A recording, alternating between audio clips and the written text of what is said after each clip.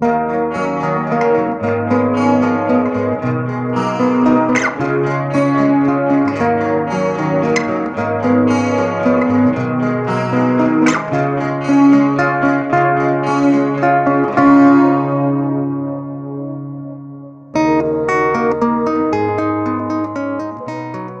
the Aragonese domination, the territory of Uggiano was conceded as a fiefdom to the ecclesiastical land of Otranto, hence its name Uggiano Ecclesiae, namely Uggiano della Chiesa.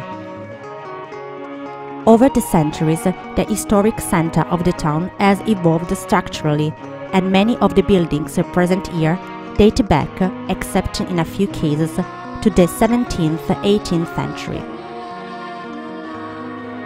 The ancient village is built around the spectacular square dedicated to Umberto I, where the main church dominates a large part of the architectural landscape.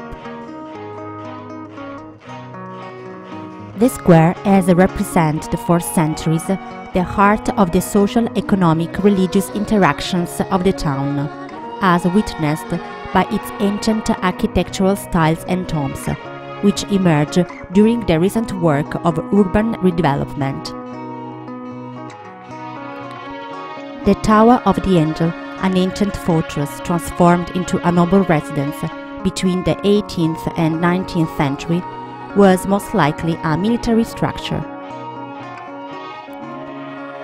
The view from the balconies and the ashlar portal are very typical, and the precious corner column, dating back to 1713, with its grades and curves, lightens the solemnity and austerity of the structure. There are many fortified residences in Uggiano because of the threats coming from the nearby coast and the weighty memories of the terrible events of the conquest by the Turks in 1480. An example is the palace facing the main church, which still preserves some tangible military characteristics, such as the brackets and the matriculation.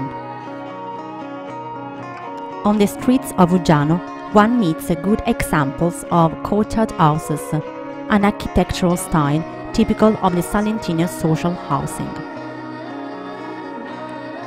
Some of these buildings still preserve elements of fortification, such as brackets or matriculations utilized in the defense of the structures.